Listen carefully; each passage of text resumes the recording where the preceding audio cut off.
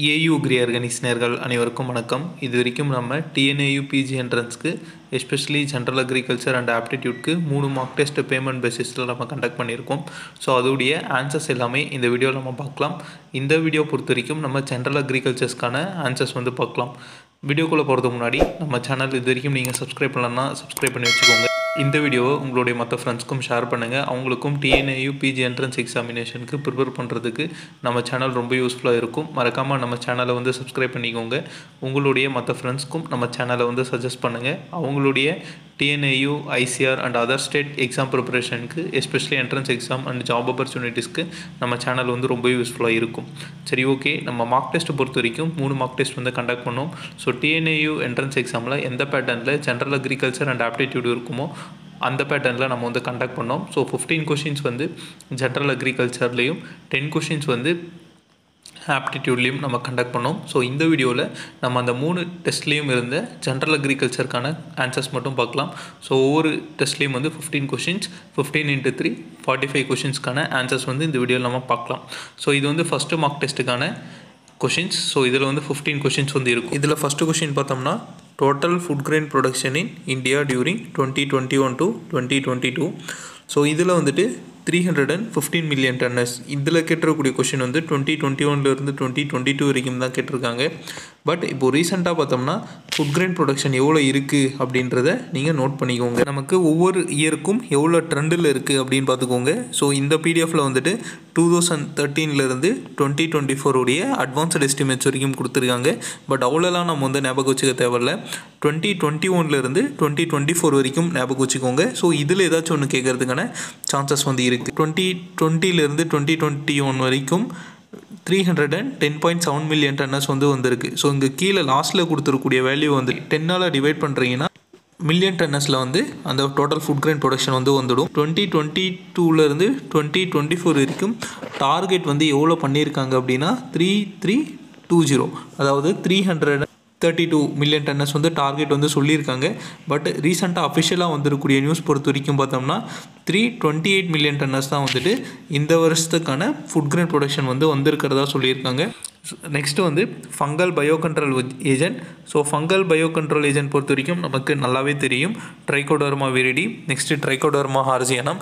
So இந்த மாதிரி fungal என்னென்னலாம் வருதோ அது எல்லாமே ஃபங்கல் பயோ கண்ட்ரோல் ஏஜென்ட். இதே பாக்டீரியல் பயோ கண்ட்ரோல் ஏஜென்ட்ஸ் அப்படின்னா நம்ம சூடோமோனாஸ் ஃப்ளோரசன்ஸை சொல்லலாம். Next photosynthetically active radiation. So இது ஒரு இம்பார்ட்டண்ட்டான கொஷின். 400 700 நேனோமீட்டர். இதே மைக்ரோமீட்டரில் கேட்டாங்க அப்படின்னா 0.4 to 0.7 மைக்ரான். ஸோ இதை நோட் பண்ணிக்கோங்க. இதுவும் ஒரு இம்பார்ட்டண்டான question. Next கஸ்குட்டா. கஸ்குட்டா is a total stem parasite. So இதே மாதிரி 4 விதமான பேரசைட்ஸ் இருக்குது. கஸ்குட்டா, லொராந்தஸ், ஓரோபெங்கி, ஸ்ட்ரைகா. ஸோ இது டோட்டல் ஸ்டெம் பேரசைட், இது total root parasite. Next partial stem parasite, partial root parasite. So இதை 4ஐயும் நோட் பண்ணிக்கோங்க. ஸோ இதிலிருந்து ஒரு கொஷின் மேபி கேட்கறதுக்கான சான்சஸ் இருக்குது. இது எல்லாமே ஈஸியான கொஷின்ஸ் தான். Next sensitive graph for water logging. Water லாகிங்க்கு சென்சிட்டிவாக இருக்கக்கூடிய கிராப் என்ன அப்படின்னா tobacco. Next ப்ராட்பேட் ஃபொரோ was given by. So இதை எந்த இன்ஸ்டியூட் கொடுத்துருக்காங்க அப்படின்னா ICAR international graph research institute for semi arid tropics. So இது எந்த கண்ட்ரியில் லொக்கேட் ஆகிருக்கு, எந்த ரீஜனில் லொக்கேட் ஆகிருக்குன்றதை கீழே கமெண்ட் பண்ணுங்கள். Next head quarters of WTO world trade ஆர்கனைசேஷனுடைய head quarters Geneva Switzerland இருக்குது. இதே மாதிரி FAOட head quarters, next European யூனியனோட head quarters, next United Nations ஆர்கனைசேஷனுடைய head quarters. So இந்த மாதிரி எல்லா ஹெட் குவார்ட்டர்ஸையும் நோட் பண்ணிக்கோங்க. இந்த கொஷினும் இதுக்கு முன்னாடி TNAUவில் என்ட்ரன்ஸ் எக்ஸாமில் கேட்டிருக்காங்க. நெக்ஸ்ட்டு வேர்ல்டு எர்த் டே. ஸோ வேர்ல்டு எர்த் டே April 22. இதே மாதிரி வாட்டர் டே, நெக்ஸ்ட்டு ஃபாரஸ்ட் டே, சாயில் டே, என்விரான்மெண்ட் டே. ஸோ இந்த மாதிரி என்னென்ன டேஸ் எல்லாம் இருக்கோ, எஸ்பெஷலி அக்ரிகல்ச்சர் ரிலேட்டடாக என்னென்ன டேஸ் எல்லாம் இருக்கோ ஸோ அந்த எல்லா டேஸையும் நோட் பண்ணிக்கோங்க. Next ABAC. இது ஒரு ஸ்கீம், அதாவது ஒரு training scheme, agri clinics and agree business centre scheme அப்படின்னு சொல்லுவாங்க.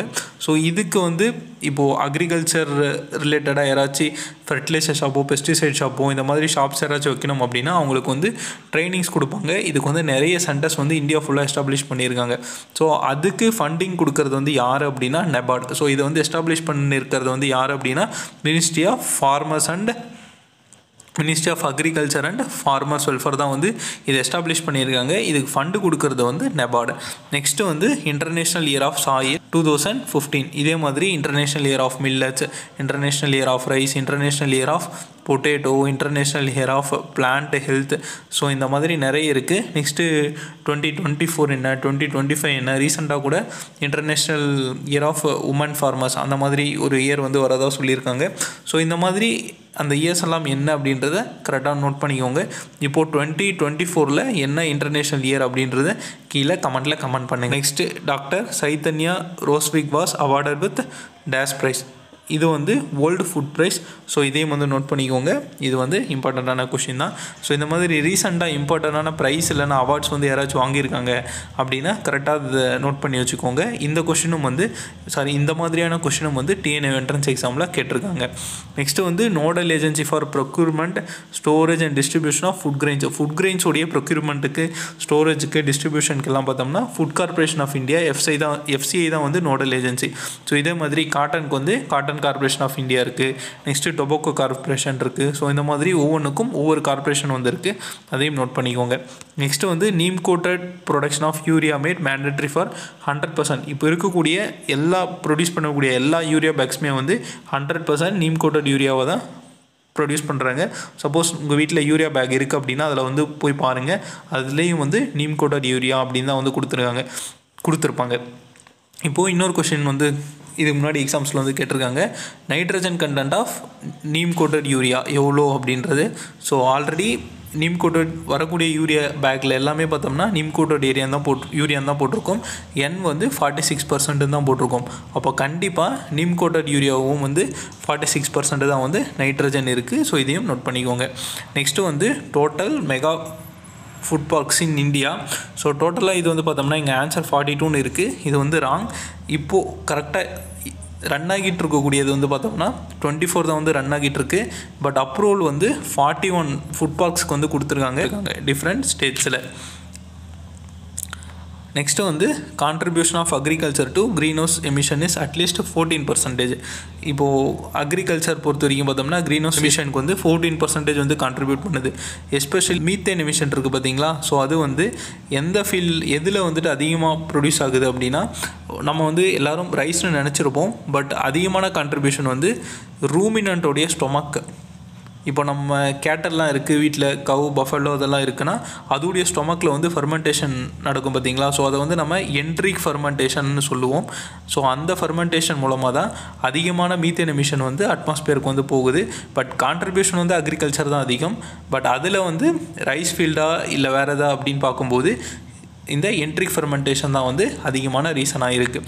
ஸோ இதில் வந்துட்டு நம்ம கொஷின் பேப்பர் 1 அதாவது குவிஸ் 1க்கான ஃபுல் ஆன்சர்ஸையும் நம்ம வந்து பார்த்துட்டோம்.